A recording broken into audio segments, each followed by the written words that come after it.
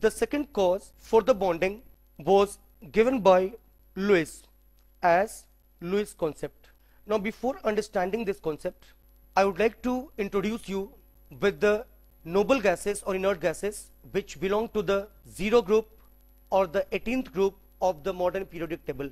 In the 18th group of periodic table, or as I called it as 0 group, we have got helium, neon, argon, krypton, xenon and radon.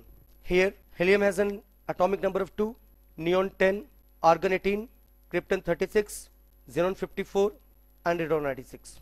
Now these elements are the part of 18 or 0 group of the periodic table. Now let's observe their valence shell electronic configuration. For that we can refer to the method of electronic configuration in the chapter atomic structure. Now helium has a configuration of 1s2, neon has a configuration, valence shell configuration as 2s2 2p6, argon 3s2 3p6, krypton 4s2 4p6, xenon 5s2 5p6 and radon 6s2 6p6.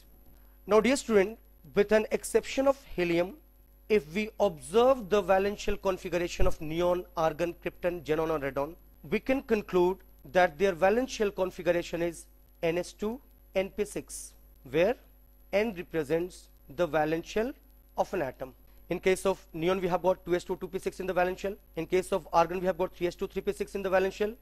In case of krypton we have got 4s2 4p6. In xenon it is 5s2 5p6 and in radon it is 6s2 6p6.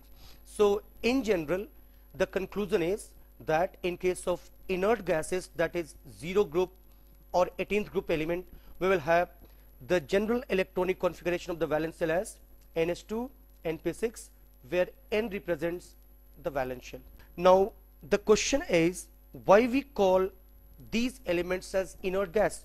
Reason is that these elements possess a stable configuration and hence low potential energy and hence more stability. That means they do not undergo chemical reaction, they are less reactive, and this is the reason why we call them as inert gas. So now moving ahead, we can say that if an atom or element attains noble gas configuration, that is ns2 np6 configuration, then we can say that those elements will get stabilized.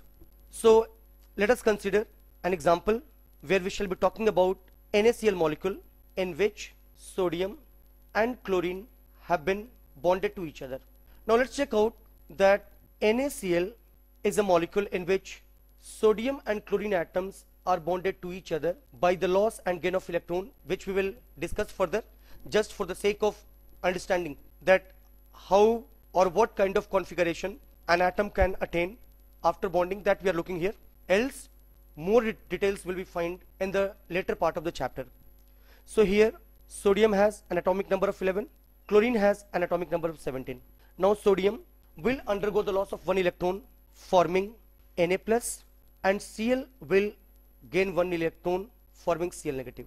Now if we observe the initial configuration of sodium, it is 1s2 2s2 2p6 and 3s1, where that of chlorine is 1s2 2s2 2p6 3s2 3p5. Here in the valence shell of sodium we have got 3s1, whereas we have 3s2 3p5 configuration of chlorine. Now when sodium will undergo the loss of one electron, it's obvious that electronic loss will take place from the valence shell. So its new configuration will be 1s2 2s2 2p6, while in case of chlorine, after gaining one electron from sodium, its configuration will be 1s2 2s2 2p6 3s2 3p6.